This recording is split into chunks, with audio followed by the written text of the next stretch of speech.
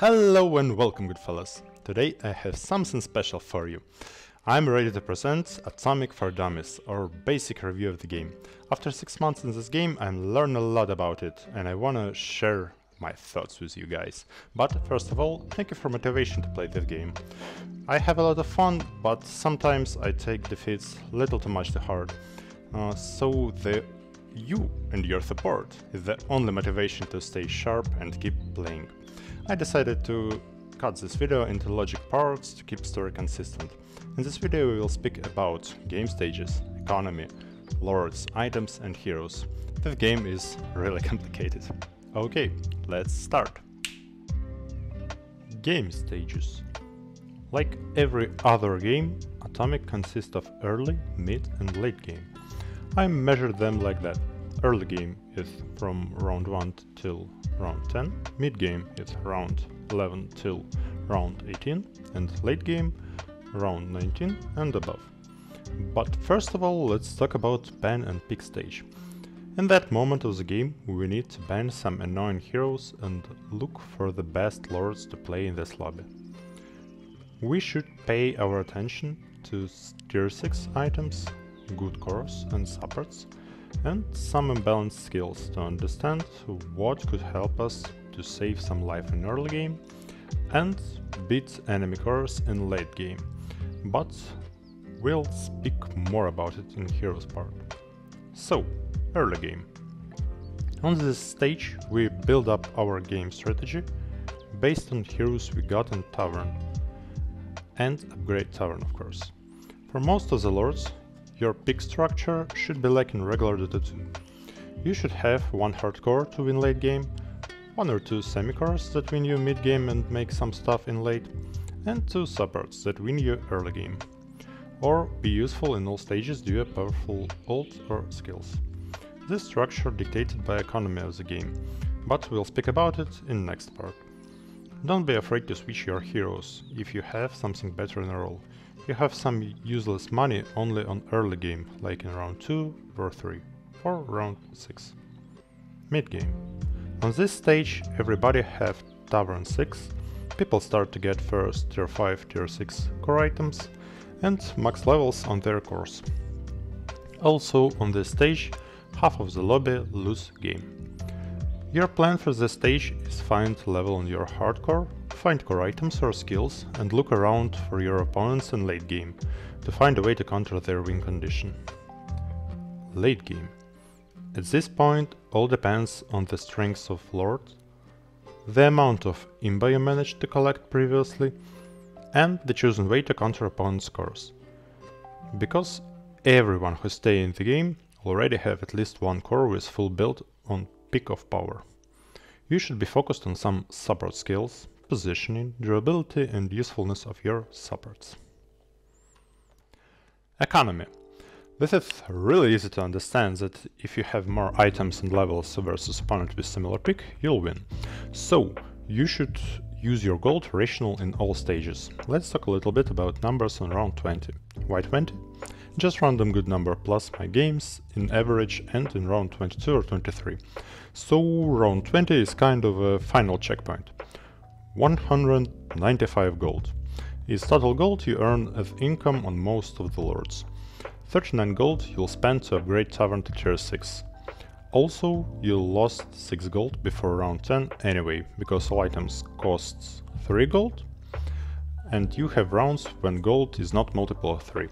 Here is 2 optimal spend schemes for first 10 rounds. Use first one if you need some tier 2 items, and second one if you need fast level on course. In standard game you want to spend some money for rolls, because you never lucky. In average it's 2 gold per round, so it's 40 gold for rolls by round 20. So we have 116 gold after all spends. 116 gold is 38 purchases. To have one hardcore with level 37 items and one change skill, we need 15 purchases. So we have 23 purchases left. If we lucky enough, we could have second core with same stuff. It is another 15 purchases. So we have 8 purchases left. You could have one semi-core level 10 with 2 items and 2 level 6 supports with discs. Why we need this number? To understand that one full core costs you 40% of all your income, and spending money for levels on supports is impractical. Of course, you could build up only one hardcore to spend more money for your supports and make your pick more balanced. Of course, sometimes you haven't level 30 on your core or some key items, and Tavern Roll offer you to buy some levels on position 5 hero. But this is not the reason to waste money. Be cold-blooded. Only after round 20 you could start thinking about your supports. That's all about economics. Lords. This is one of the most important topics of the game, because lords are totally unbalanced. Lords dictate you your game plan, and for this topic I prepared a little classification. We have 3 main categories and some subcategories in them. Tops are totally arguable, because I didn't play every lord, but I play versus every lord.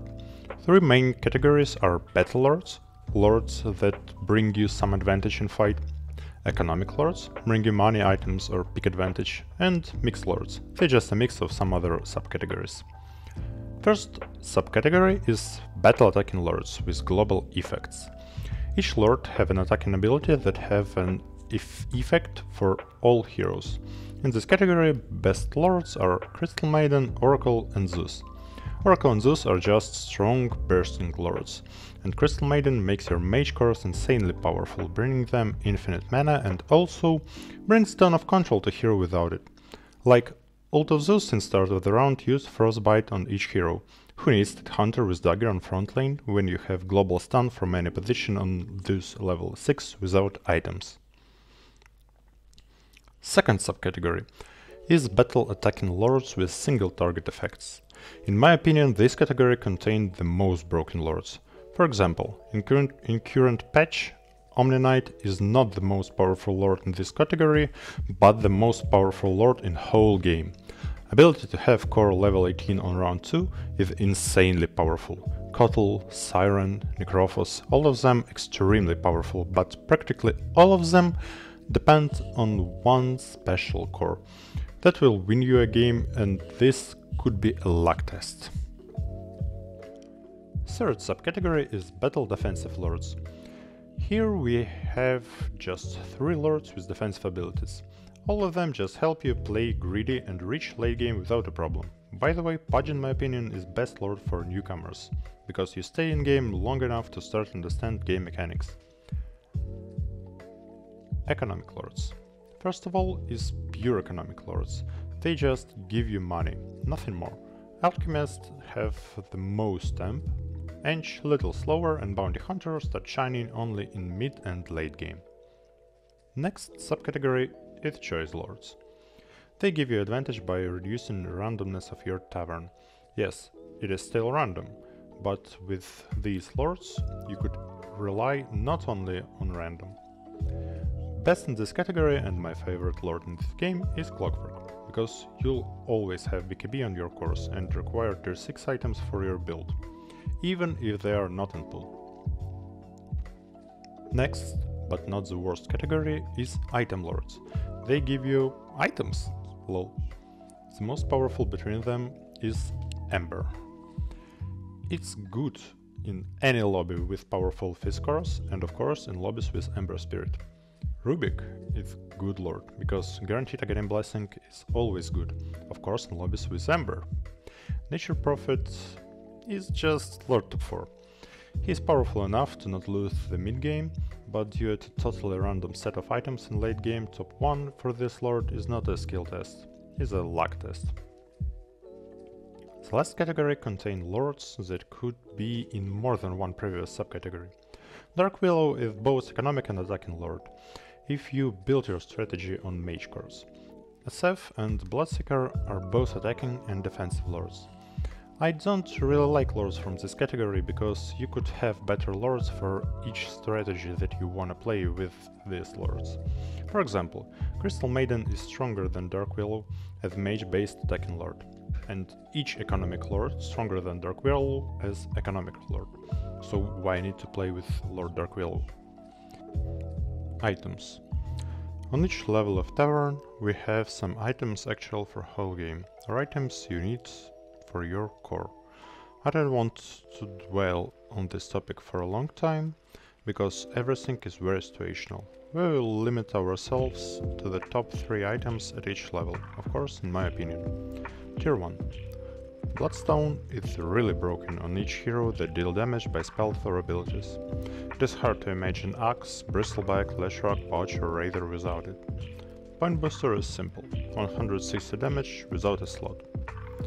Vanguard just wins you early game in lobbies without super strong mages. Tier 2. Necronomicon is just a super powerful item. If you feel that you have a lack of damage or you need some meat in frontline, Necro is your choice for early game. Shadowblade has breakability for 4 seconds in this custom, and breakability is one of the most important things in this game. And Basher, it's just Basher lol. Tier 3. First of all, Disc. Disc save lives. In game where you could force Zeus to ult 4 times with 80% spell amplification, you just couldn't play without discs. It is a base for your supports and sometimes cores to survive. Ex Machina is just good, because 1. BKB exists in game, 2. Similar sets exist in game, 3. 20 armor is 20 armor. Minotaur Horn is a small BKB. In lobbies with silencers, disruptors, dead hunters and many other boys and girls, must have. Tier 4. Again, for most of the builds, it's core item, really good. Dagger could help you to break enemy position and use core ults perfectly. Pipe is real good until late game. It is 2k HP in 1 slot, plus some magic resistant on your core. Tier 5. First of all, BKB. BKB is a must-have item in every game. In ton of games, BKB is the key item to win, and it is the most powerful item in a game for sure. Second is Refresher Orb. It isn't just good, it's absurdly overpowered. Just imagine, you have hero with insanely powerful ult, like EO, Juggernaut, Shadow Shaman, Raider. And with only one item, for just 250 mana, they could use ult twice, or actually 3 times with Ogre Secret, or 4 times with Lord Kotal, or 6 times with Ogre Secret and Lord Kotal. Yes, it is as broken as it sounds. Third place is arguable. In my opinion, it is Abyssal, because it gives you control through BKB. But Mirror Shield is good, Dagon is good, Hex, Tarask, Silver and MKB. All these items situationally awesome, but for me, Abyssal little bit more useful. For tier 6, we skip Again Blessing and Moonshard. Of course, tier 6 item without a slot is perfect. And as we already talked about Ogre Secret, let's skip it too, because multicast and cooldown reduction 100% great. I want to talk a little bit about Lord Ring. Lord Ring is an item for illusionists. It have active like Manta, but with better illusions, and passives that increase stats of all your illusions. No one forbids you to take Lord Ring and Manta on your illusionist core like Terrorblade or Chaos Knight. No one forbids you to take Lord Ring and Manta on your Fizz cores like Draw Ranger or Sniper. And no one forbids you to take Lord Ring and Manta on core Axe. Yes, Contra Helix work on illusions. And yes, Shard also work on illusions. And yes, it is as broken as it sounds. Heroes. In this topic, I just wanna cover the most imbalanced heroes in my opinion, reasons why they are imbalanced and how you could beat them. I prepared something like top of shit, or a shit pile. I start from situationally annoying characters to actually 100% broken. And in the bottom of our pile are tanky bastards. Regularly they are not an issue, but you should have break to beat them. And it is easy when you have some break skills in your cores or supports, but not in every lobby you have these skills. And in that case you need Silver Edge. But it is not the best slot on your core, and tank could have some evasion like Disc or Eel. situationally annoying. Second stage is Ricky with Lord Naga. Yes, it could be easy countered by some daggers and Scuddies in late game and just necros on early game, but like in situation with tanks, you need to hold not best tier 4 slot on your core, just because some genius decide to play Naga Rick combo. Hopefully he hasn't Naga Siren in pick. Little more annoying. Next stage is broken skill owners. For me, there are 3 pain in ass heroes: Nyx, Slaughter and also Mars. These heroes not so good by themselves, but when you saw them in lobby you already know that enemy core will have rage, so you can't win late game with mage burst. Enemy core will have Bash with the Deep stun lock, so you need Bash with the Deep on your core or ton of other control to deal with it. Enemy will have Bulwark, so your fizz cores need to mix their damage in some way. A lot of problems just for existence as heroes in lobby. Annoying enough. Next stage is level 6 monsters: Silencer, Snapfire, Pugna and Shadow Shaman. All of them have imbalanced ultis or skills. They are too strong. They deal a ton of impact for whole game just for 3 gold.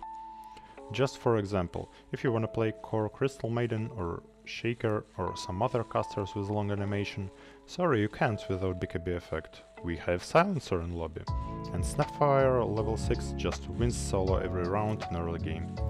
And I don't want to talk about Shadow Shaman wards and priorities of AI at all. Hopefully it nerfed a little bit in one of the last patches. Annoying. Here is top 3 of Pile. These heroes are so broken that every lobby with them looks same. Rock paper scissors, who collect more of them, or find a way to beat them. I think if devs have statistic of pick and ban rate, they achieve top 3. First of all, and third and top is Disruptor.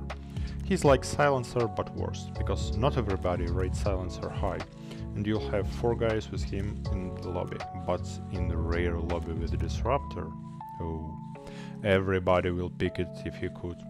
And all rounds like fucking westerns, because everybody have Disruptor in front lane and 4 photographers in back lane, and even God don't know who will cast ult first. But in comparison with the following heroes, he is just annoying. And second place is Juggernaut. What can I say about it? He is totally broken. Just one button win game, and you need to use all your creativity to beat him, like 5 discs and euls, or ton of illusions and summons, but for real, only this could help, because illusions and summons simply countered by Sub Magnus or Gather Cleave, or even Battle Fury. Really annoying. And of course, first place, Eo the fucking Wisp. If you don't know, in this custom his ult is just broken. He makes him and teaser target totally invincible for a ton of time, and of course fully heals them. This support is too good, especially in games where you could change skills, where Rapier didn't drop, where you could build an invincible tank with ton of damage like Axe or Bristleback or Duza and just give him second life and frames of total invincible. Twice, with Refresher Orb. Insanely annoying. Thank you for watching, guys. I hope this video was helpful for you. Stay tuned and see you soon.